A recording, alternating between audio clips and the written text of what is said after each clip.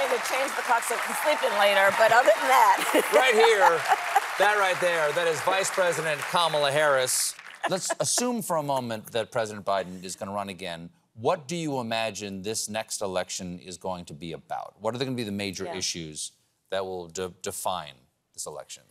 I think it will be, as the president has said, about seeing it through and building on the momentum that we have achieved thus far. I mean, think about it. In only the last 2 years, we have, by my estimate, with the bills and the legislation that we have passed, we are putting up to $1 trillion on the streets of America on the issue of the climate crisis, around investment in resilience and adaptation. What we are doing, I know there are a lot of students here, and what we are doing in terms of understanding the importance of reducing greenhouse gas emissions, but also this very exciting moment in the world around a new economy we are building, a clean energy economy. And what that means, not only in terms of the jobs we are creating, including American-based manufacturing, but what we rightly are doing to prioritize the importance of clean air and clean water. Okay, well, if that is the case, and I know that it has been a priority, that has been a priority for the administration. How do you square that with the president having said that there will be no new drilling licenses issued on public land, and then approving the Willow Oil project in Alaska? People are saying that's breaking a campaign promise. What's the calculus there? Well, I understand the concerns that have been made, but here's the thing. When you look at what our administration has done, it's historic in terms of an investment in a clean energy economy. We are putting America back on the map globally, recognizing that we must live up to our role in terms of our ability to invest in the future, create jobs, and reduce greenhouse gas emissions. And again, traveling the world, they are watching what we are doing as an example and as a challenge to nations around the world and what can be done to address this issue. I would say that we have been quite bold in terms of the advances that we are making thus far, but we have more to do. But look at, for example, what we're doing around electric vehicles.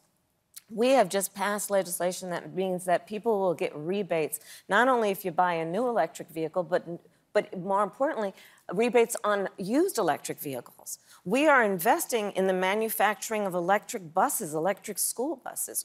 We are partnering with the apprenticeship programs, IBEW and others, who are training our workforce to do some of the most advanced work that can be done. So there's a lot of good work happening. Was there any discussion in the White House about what the blowback would be for approving the Willow Oil project? Because people have gotten quite upset about it. I think there's some protesters outside right now. Well, I think that the concerns are based on what we should all be concerned about, but the solutions have to be and include what we are doing in terms of going forward, in terms of investments. I'm going to ask you something about being in the executive branch. Are you in the executive branch, or are you in the legislative branch as the president of the Senate? Because Mike Pence has said he won't answer the subpoena given to him by the special counsel looking into January 6th and the documents case, because as the president of the Senate, he's a member of the legislature, therefore separation of powers and the, what's it called, the speech and debate clause protects him from that. So you, Vice President Kamala Harris, are you in the executive branch or are you in the legislative branch? I am in the executive branch. Is it like check one, you get to pick when you go in there? Is it like pick fish or chicken when you get the job and he just picked the legislative branch? What do you make of that argument?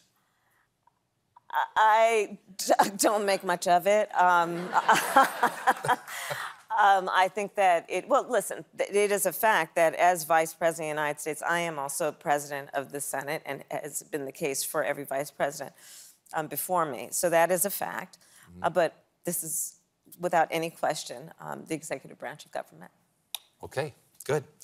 We have to take another brief break, but please stick around because Kamala Harris will be here when you return.